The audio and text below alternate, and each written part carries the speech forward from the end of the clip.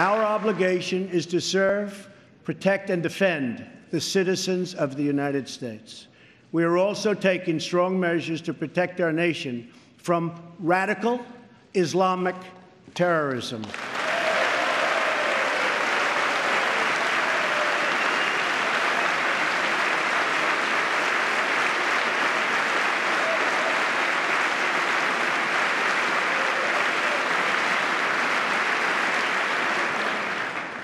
According to data provided by the Department of Justice, the vast majority of individuals convicted of terrorism and terrorism-related offenses since 9/11 came here from outside of our country.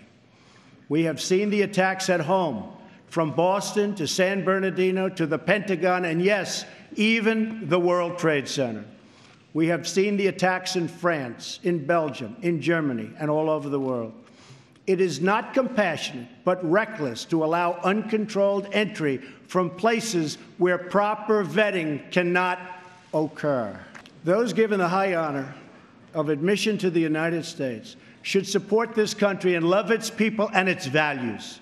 We cannot allow a beachhead of terrorism to form inside America. We cannot allow our nation to become a sanctuary for extremists. As promised, I directed the Department of Defense to develop a plan to demolish and destroy ISIS, a network of lawless savages that have slaughtered Muslims and Christians and men and women and children of all faiths and all beliefs. We will work with our allies, including our friends and allies in the Muslim world, to extinguish this vile enemy from our planet.